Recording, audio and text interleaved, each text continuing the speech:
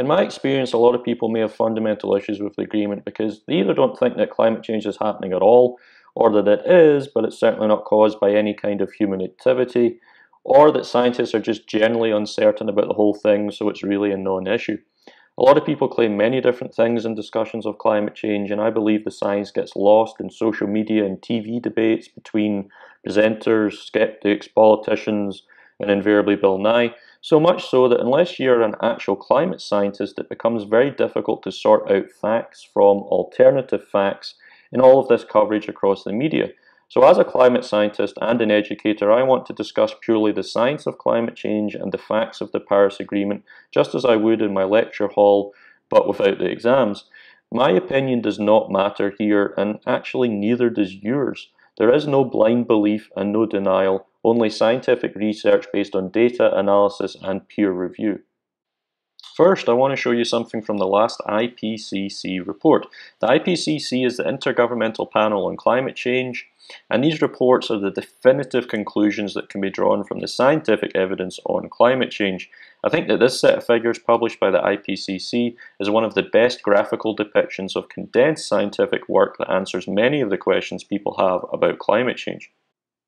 The top figure shows global temperatures by year.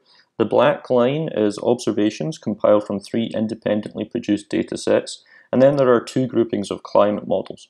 So this figure shows 2 really important things. Firstly, that observed global temperatures have increased by around 0.85 degrees Celsius relative to the year 1860. So that's basically the extent of climate change, 0.85 degrees Celsius of warming. And it shows that climate models can replicate that increase as they closely overlap with the black line. Now to the more contentious issue, to explain how climate scientists know that humans have caused observed warming and quantify that human effect. And here is the proof. The second figure shows the same observational data and the same climate models, but this time all human influences have been removed. Things like greenhouse gas emissions and deforestation all gone. And now you see that with only the natural drivers of our climate remaining, things like solar output and volcanic eruptions, the models and observations don't line up anymore.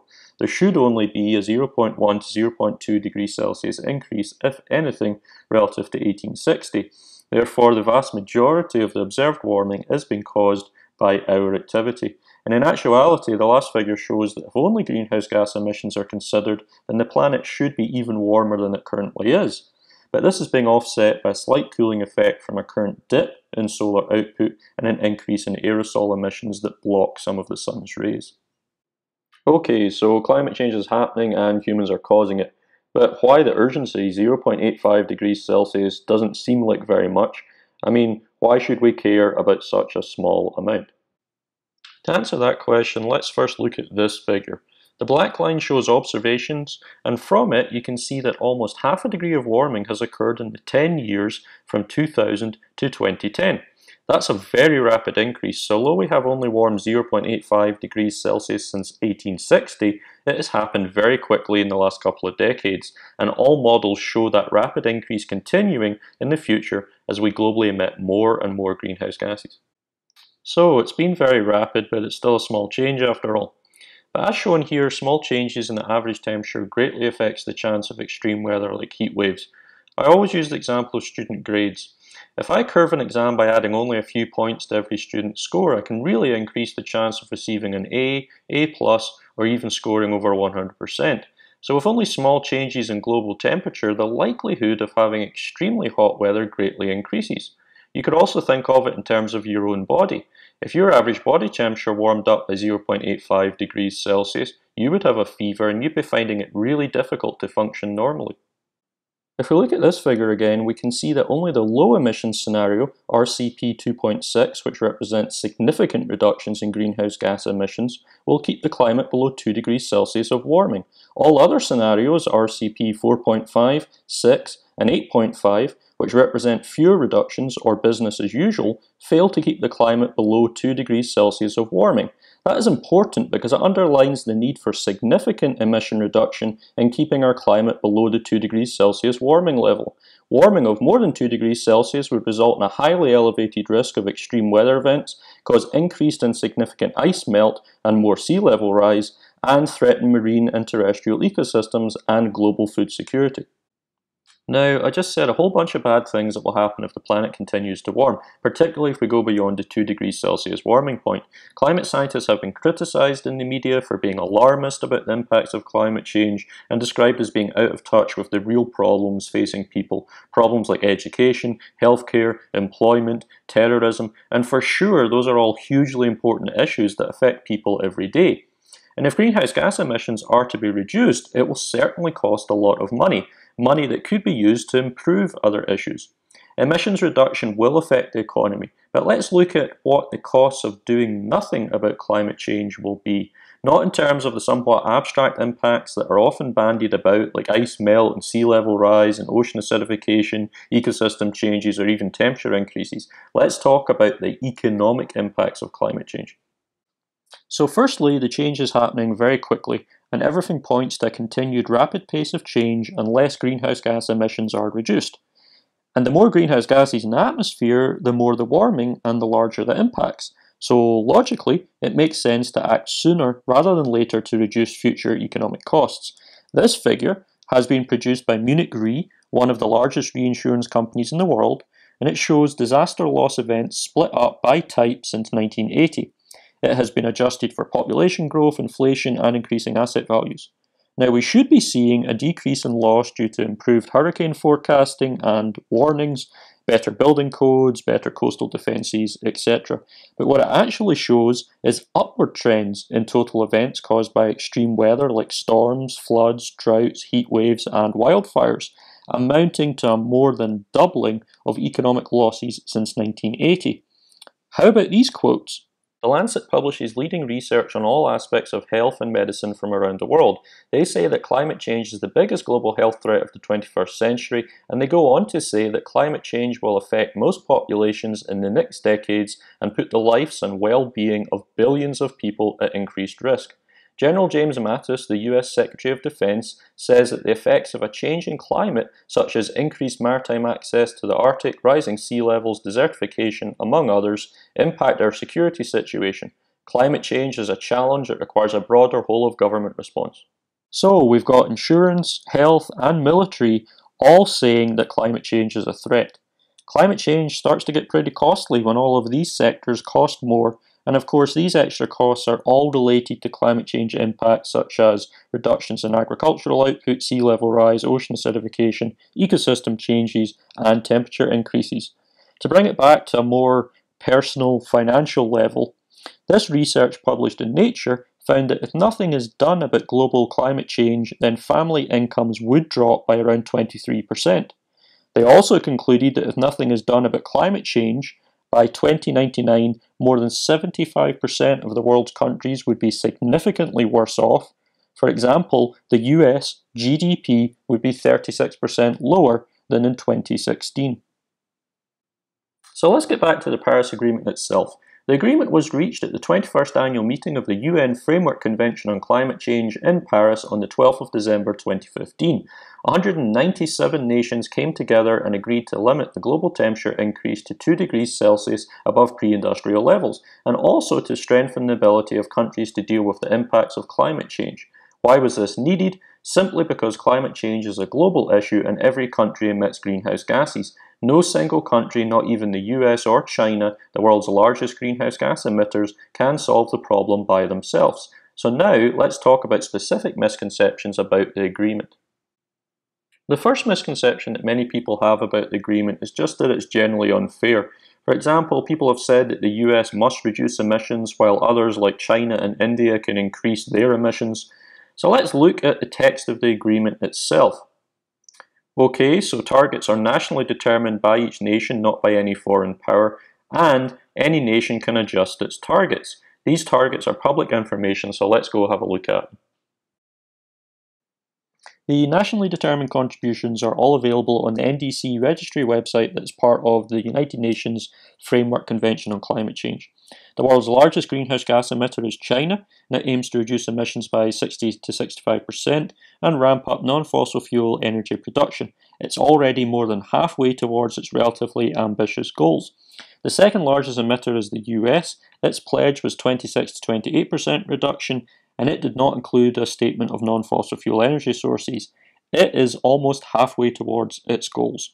Third, the EU, more ambitious target of 40% reduction relative to 1990 when it was emitting more than in 2005, and it also did not define any energy policy, but it already generates 52% from non-fossil fuels. And it is more than halfway towards its goals. Fourth largest emitter is India, 30 to 35% reductions and 40% of energy from non-fossil fuels. It is less than halfway there at the moment. In fact, all nations, not just the largest emitters, have made substantial commitments to reduce emissions as part of their NDCs. You will notice the reductions as a ratio of GDP in China's and India's targets, because they are still developing, and if we look at the emissions of greenhouse gases per capita, we see that they are nowhere close to developed nations. In fact, per member of its population, the US emits more than twice that of China and over 10 times that of India. But aren't China and India using more coal and building more coal power plants? That is incorrect. China has cancelled plans for 103 coal plants and India has closed down 37 coal mines. And guess what? The second largest solar power plant in the world is in China. And oh yeah, the largest solar plant in the world is in India. The next misconception is that the agreement will cost millions of US jobs. This is a difficult question to answer as we don't know what will happen to influence the future economy and impact on jobs. Everything from global and domestic markets to new technology and domestic and foreign policy can all affect job creation. Something we can do is look at what has already happened with jobs while the US has been fighting to reduce emissions during the last 10 years or so. What we can see is that since 2005, jobs have steadily increased, with the only blip being after the recession of 2008. If we look specifically at the electric power generation sector, we can see that jobs in solar and wind technology are now more than double those in fossil fuels like natural gas and coal. In fact, the solar industry is seeing massive growth across all sectors, including manufacturing, installation and sales. This all points to existing strong growth of jobs in renewable technologies and energy generation that is far outweighing any losses from the fossil fuels industry. While switching to renewable energy sources are a big part of fighting climate change, it is also important to increase energy efficiency. 2.2 million US workers are currently employed in energy efficiency across multiple sectors, and the overall growth is strong at an expected 9%. So the US may see many job losses in the fossil fuel industry as it tries to reduce emissions, but renewable energy and energy efficiency industries look set to more than compensate.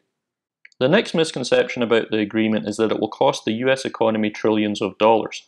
This statement is partly true. The US economy will be impacted by reducing emissions. There is no getting around that. However, we have already seen that the US economy has grown over the past 10 years despite reducing emissions by around 12%. But to answer this question fully, let's first go back to this research study that found that the US GDP would shrink by 36% by the year 2099 if nothing was done to reduce global emissions and counteract climate change. So, by the year 2099, the cost of doing nothing to the US economy would be $6.65 trillion in present-day money. That number is twice what President Trump cited as the cost of the Paris Agreement, albeit by 2040. But ultimately, the cost to the US economy of implementing emission reductions will depend entirely on how it goes about making those reductions. Let's take a look at these tables from the same report that President Trump and others have referred to when claiming that there will be huge impacts on the economy. The report actually shows a difference in economic impact depending on how the US goes about reducing emissions, whether it's something like Scenario 1 with broad sectoral caps cited by President Trump, or Scenario 5 with economy-wide trading. Scenario 5 is smarter because it allows the costs to be absorbed by the electric sector, where reductions can be achieved more easily by switching to renewable generation sources like solar. Scenario 5 ends up costing a third of Scenario 1. The report also emphasises that the economy still grows under either scenario, but obviously by much more under Scenario 5. The next misconception is that the agreement will intrude on US sovereignty and make the US legally liable. These are huge concerns for any nation that is part of the agreement, so they have both been specifically addressed in the text of the agreement. We discussed earlier that each nation defines their own contributions or targets and can adjust them at any time, so there's no impingement on sovereignty there, as each nation determines what they alone want to do. The concern regarding possible legal liability arises from Article 8 of the agreement, which could be interpreted as if a nation contributes to global emissions, it is liable for the global damage. However, this additional text states clearly that Article 8 does not provide any basis for liability or compensation. You see, many developed nations were concerned about being held liable for their contribution to the impacts of climate change, so this text was specifically added to address those concerns. Another common misconception is that the US will pay billions into a mystery fund and other countries will benefit.